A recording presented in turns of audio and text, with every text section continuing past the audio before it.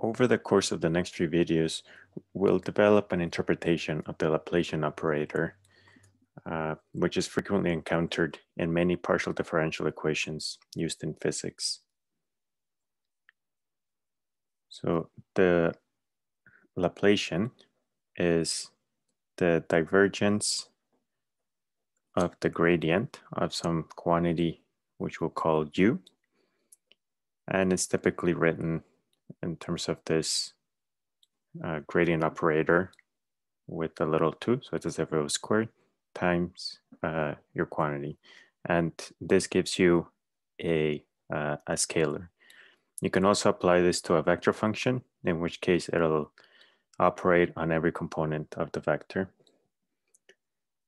But for the purposes of simplicity, we'll just consider its operation on a scalar function.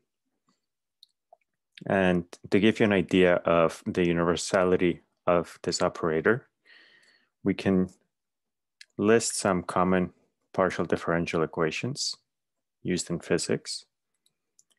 There's the heat equation, which relates the time derivative of the heat distribution to a thermal conductivity and the Laplacian of the heat distribution. We have the wave equation, which relates the second time derivative to the speed of the wave squared times the Laplacian. You have the Schrödinger equation,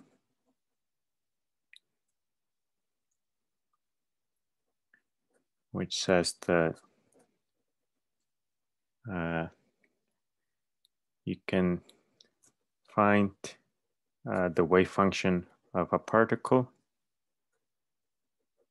psi by solving this equation.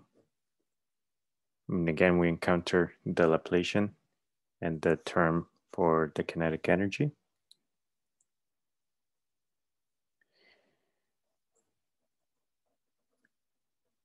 You have the Poisson equation, which has the Laplacian of a quantity u. It's equal to some density. This is often seen in electrostatics, for example, or in gravitational problems dealing with gravitational fields.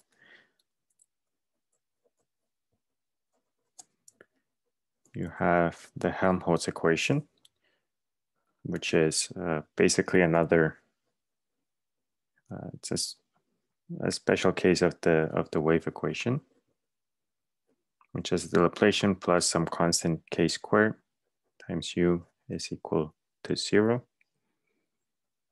And of course, you have Laplace's equation, which is that the Laplacian of u is equal to 0. And these are some of the most common partial differential equations that we see in physics. And in each one of these, you see that the Laplacian of the quantity that we're trying to solve for is present. And so clearly the Laplacian gives us, it's telling us something very important about how the quantity that we're interested in will vary in space and time. And what we'll see is that this essentially gives you a measure of how the average value of the quantity differs from the average value of its neighboring points. To do that, we first need to develop the concept of the average of a function, which we'll introduce in the next video.